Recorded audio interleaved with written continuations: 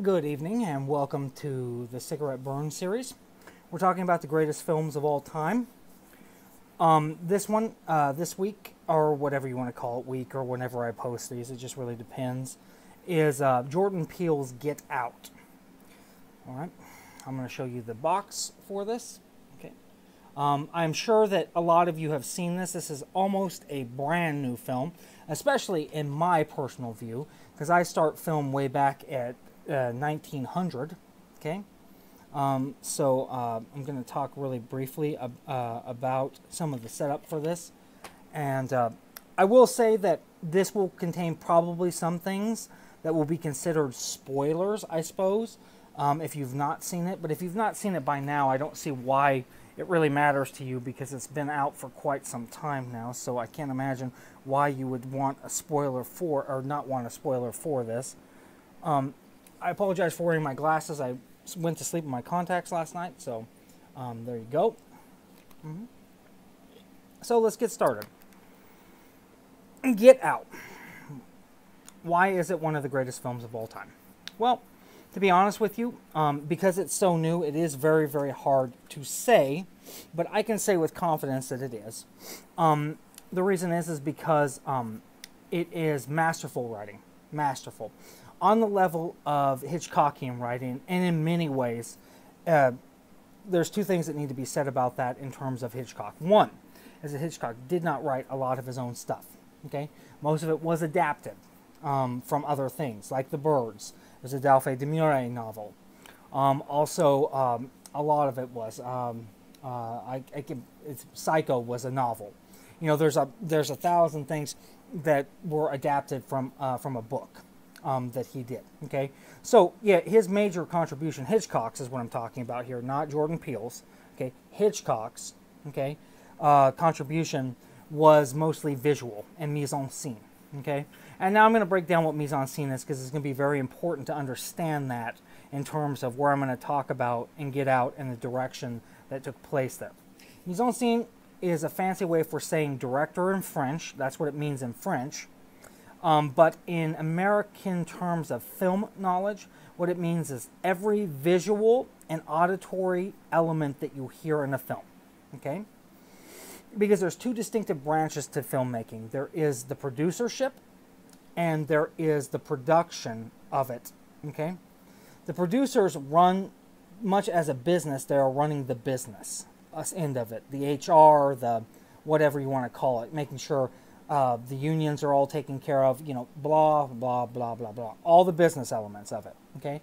But the actual thing that you see on screen and you hear on screen, and even to a certain degree what is edited on the screen, okay, whether you take shot A or shot B from scene one, is up to the director to a very, very large degree. To a very, very large degree, okay? Pull this down a little bit because you can't see my hands. There I am. I'm so beautiful. Okay, so Hitchcock was in charge of the mise-en-scene of his films. So that's what he did. Okay. Now, obviously, he helped adapt the screenplays, but he was working with existing works. Okay, similar to when you see the Oscars, if you even watch the Oscars anymore. Who knows if you do? Doesn't matter if you do or not. It makes zero difference to me. But you have the adapted screenplay that wins, and the original screenplay that wins, okay? So they consider it two separate things, okay? If you write an original story, you should be held to that standard, whereas if you write from an adapted, you should be held from an adapted. I totally 100% agree with the Oscars on that. I think that those are two very distinct categories. But this, Jordan Peele's, is an original screenplay. He wrote this entire movie himself. Whether or not he had help or anything like that is not clear. I'm sure in more of the commentary and things like that, they explained a little bit more of the process that went behind it. But it doesn't matter. Ultimately, he has the authority, because on the back of the box, it is him. Okay? So whether or not he bought it from someone else and readapted it for him, it doesn't matter. It is his original screenplay. And he was in charge of the mise-en-scene. Okay? That is impressive on a level that cannot be described. Okay? I can only think of a handful of directors who use their own original material and are good enough in the actual direction to be called master directors. Okay, one of them is Shyamalan. A lot of people disagree that Shyamalan is a good director. I don't really care. I think he's a good director. I can base that off several film-related things, but that's fine. If you choose to think that his twists are ridiculous or whatever, that's your choice, and I don't care. That is your choice, and you're basing it solely on the story, which is fine. I think his stories are masterful. Okay, I don't think all of them are by any way, shape, or form. And you have to understand that Jordan Peele is new to the circuit. So this is his first film, okay? Think about Shyamalan's first film, which was The Sixth Sense. I don't think anyone would argue that that was a great film. That's very, very hard to argue that wasn't a great film. So, you know, you have that, okay, going, okay? So, what we're talking about here is the mise-en-scene, okay? Now, when I talk about that, I'm talking about, I think about 5 distinct categories, but they can blend in together. You have acting, okay? You have set.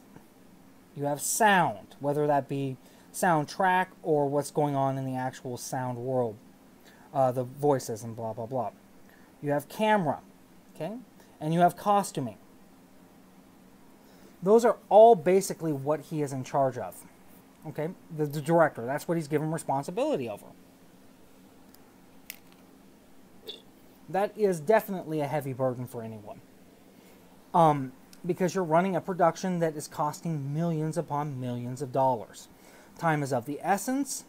You know, if you need a shot outside during the day, you have to get that all cleared up, where the cameras have to be in place. You have to know where the director or the actors are going to stand. You have to know how the lighting is so you can shoot it well. There's all kinds of technical aspects that go into that. Now, obviously, the director is not in charge of every element of that. The cinematographer definitely has major control over the cameras. Not maybe the movements or where they're placed, but in terms of lighting and different things like that, absolutely. They both work together to find those things.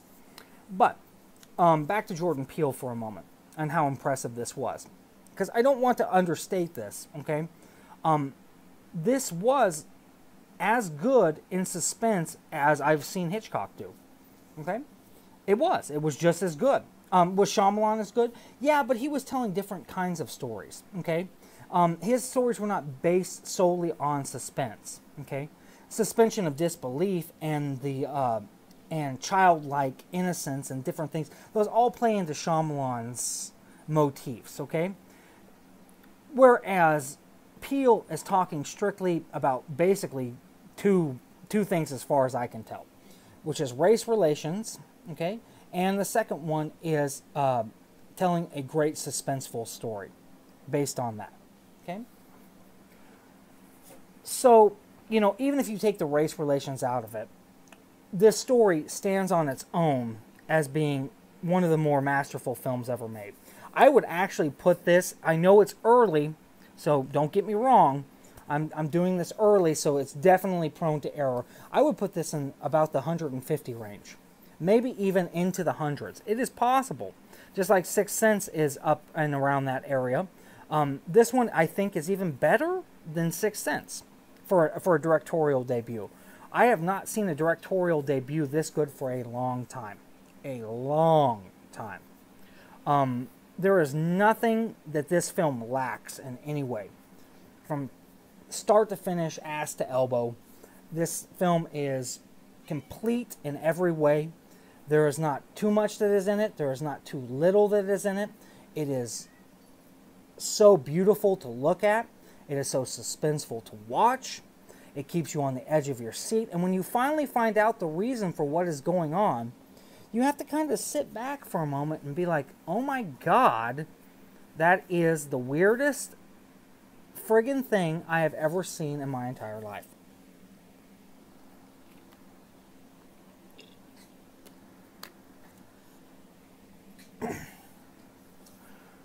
And that is just as simple as that. Now, obviously, I'm talking about it as a new film, okay? So, you know, the mystique will wear off. I get that, okay? But I would like to point out what this film is, in my opinion, similar to, okay? Which is, it's like Psycho in a way, for sure, but it's weirder than that, okay? Because Psycho, the reason that Psycho is so good is because it can happen, okay? This one, you can believe it can happen, but there is a bit more suspension of disbelief, just like with Shyamalan's films. So this is kind of a hybrid between Hitchcock and Shyamalan. If you don't like too far out, and if you don't like too real, this is the one for you, okay? It's not far out, and it's not unreal. So that is what it is for you, okay? I can't explain it any simpler than that. If you have not seen this film, please do. And he's getting ready to release one literally in about a month that looks almost as good, if not as good, as this one. So I am on the edge of my seat to see what happens with this one. I believe the name of it is, give me a second here. I'm trying to think what the name of it is. Us. Just Us. U.S. That is the name of it. Please watch the trailer. It's fantastic. I'll even include the trailer in the link. So you can have in the page, so you can go to it and see the new film that he's doing, and you can rent this one, or off the TV or whatever. You can buy it. I buy DVDs because I prefer to have a living copy of them, just in case. I don't like the fickle nature of these corporate places that hold video libraries now. I don't want them to collapse and all of a sudden all my video library is gone. I prefer not that to happen, so I get my own physical copy until they're gone. And then I'll have to find a video library and hopefully be able to move it to my own library on some type of memory thing, which would be fine with me. And I'll transfer all of my DVDs into that library as well. But I cannot stress to you the quality that went into this film.